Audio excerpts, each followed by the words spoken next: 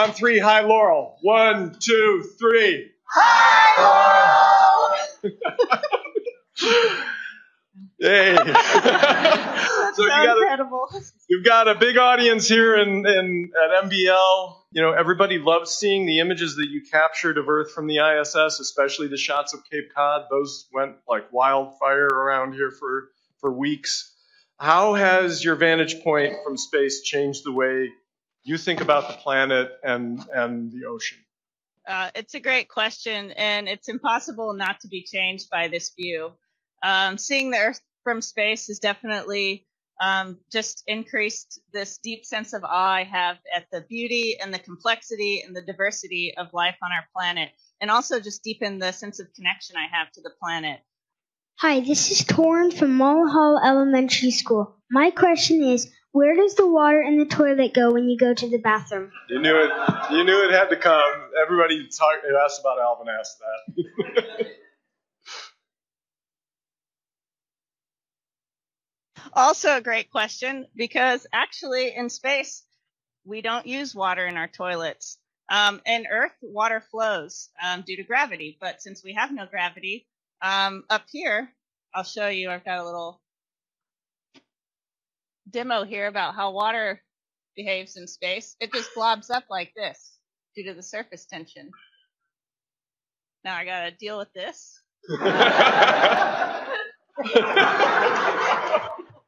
We do get to bring some personal items, though. And one of the things I brought, I think you've already seen some pictures of it, was shout out to DC for making it. Oh, that's right. But this has been really fun and nice to have up here. Yeah. Loral, I heard you also are wearing Alvin socks. Could you show those to us? I am.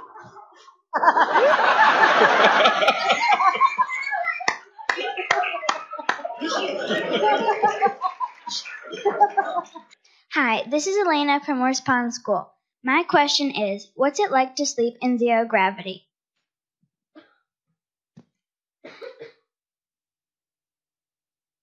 Well, it depends on who you ask. Some people sleep really well up here, and others don't sleep very well. One, because of microgravity, and two, because we see so many sunrises and sunsets every day that it can mess with your circadian rhythm. You don't really know what time it is anymore. I fortunately sleep really well. I love sleeping up here. I think it's better than Earth. And the way it works is we have a sleeping bag that we zip ourselves into. That's attached to the wall with bungee cords. And then you just kind of like float in the sleeping bag. And so for me, I just kind of stick my arms out and I just sort of assume this position.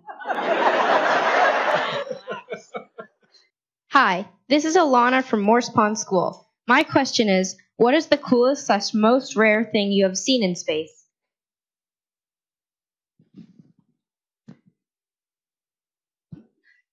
I think I say wow almost like once a day when I look out the windows. Every time we fly over the same parts of the planet routinely, but every time it's a little bit different. The lighting's different, the season's different, just the time of day is different. And so you see it from a different angle. And so there's always something new and amazing to see.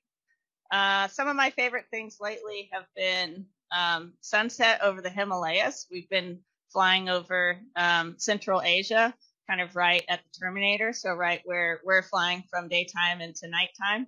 And so we get some really cool shadows and colors in the mountains there. Also, rivers in Africa have been really neat. And yeah, there's always something cool to see out there.